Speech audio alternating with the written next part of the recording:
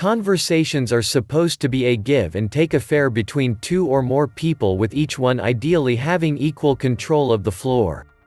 However, there are times that you need to take control due to a variety of reasons.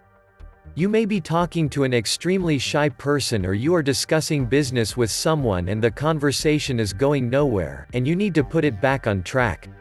Here are some tips that you can use in order to control your conversations and steer it to your desired result. Make sure that the purpose of the conversation is clear. You can actually avoid most conversations not going the way it's supposed to by making sure that all of the involved parties are clear with the goal. This can be easily done in business discussions by just saying it directly, like, "All right, I would like to discuss with you how we could sort out the logistics issue." In social situations such as dating, you could say, "Hey, I really want to know more about you, so can you tell me what your favorites hobbies are?" This way you are making it known from the start what your goal is, and as soon as someone starts straying from the objective, you can just say that you need to get back on the desired topic, and they won't hesitate to do so because they were already made aware of it. Use your eyes. When you are talking to people who you know are in control of the conversation and are confident about everything they say, chances are they are using a lot of eye contact when they are speaking.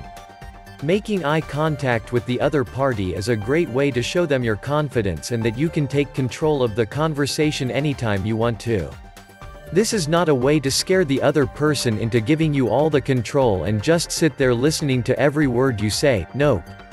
This is just a way to let them know that they are talking to someone who they can respect and will listen intently to when it's his/her turn to speak.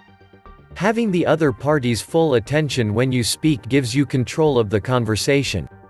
Speak clearly. When I say speak clearly, it doesn't necessarily mean to speak loudly as if you are using a megaphone. Speaking clearly means that your way of speaking is easily understandable by anyone. Having a somewhat deep tone in your voice will also help, as it gives the impression that you are an authority. Somebody with a high-pitched voice doesn't naturally command respect if you think about it. Speaking clearly will no doubt captivate the people you are talking to, and that's when you have their full attention. If you don't have a naturally deep voice, don't fret, you can still improve it to an extent. Most people's natural voice is more high-pitched when used in normal situations. Pay attention when you speak, you'll most likely notice that you are not making it as deep as possible. You can practice speaking deeper so that it becomes your natural tone. Listen intently. Part of controlling the conversation is knowing the other party's goal as well. When it's their turn to speak, you should listen carefully and try understanding as much as you can.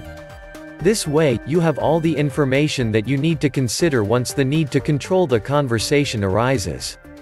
You cannot only think about your objectives when trying to take control, you'll just seem like a bully who wants to get what he wants and doesn't care about other people.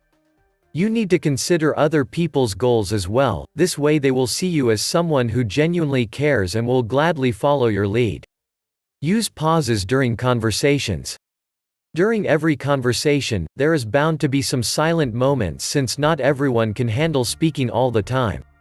However, do not try to fill it up by talking, especially if you are the last one who speaks. If you just let the silence pass, most likely the other party will be the one who nervously fills it up. This automatically makes you the one with the higher status, since you are not the one who cannot handle a little awkward silence. This works great especially when you give a sort of vague answer to a question. The other party will naturally want you to give more details, so they will ask an additional question or rephrase their original one. Taking control of conversations is not as difficult as you think, but it can be daunting to a beginner. However, with enough practice, you'll find yourself using these techniques naturally, without even consciously trying to integrate them into your conversations.